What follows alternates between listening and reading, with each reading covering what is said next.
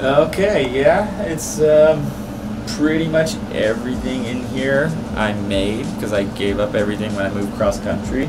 So I made the bed frame and the headboard, the pictures are pictures that a friend took, TV I found in an alley. It was all right.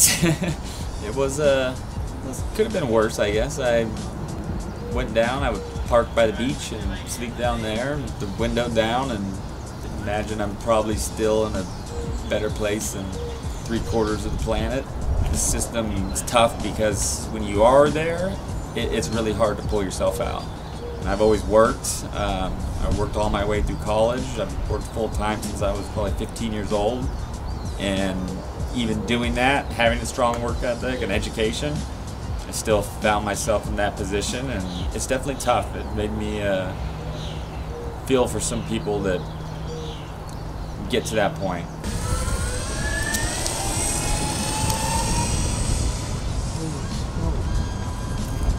Right back. I like how it stabilizes as you go. Yeah. So it's sort of like, especially living here in Long Beach, we have a really hard time finding parking. So sometimes I got to park really far from my house, and then I got to walk sometimes 1/4 of a mile. And I thought, man, how cool would it be to have a little board to skate to and from my car, so I didn't have to hoof it all the time. Go to the grocery store, little things like that. I mean, I'm not trying to compete or anything, but I want to have some fun. Right back.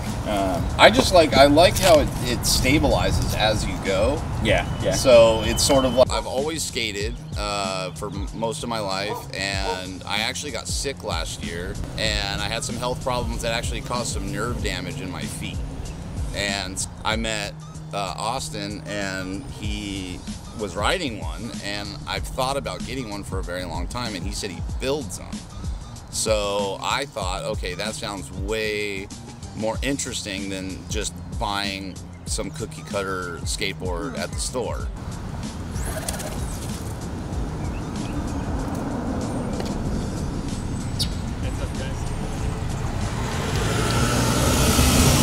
I think Austin absolutely is in a great position to be successful in this industry because he, as soon as skateboarding even became, noticeable, he got into it. So he's been into skateboarding since basically, I don't want to say the beginning because he's not old enough, but as early as he could have, which is right around when skateboard parks weren't even around yet type thing.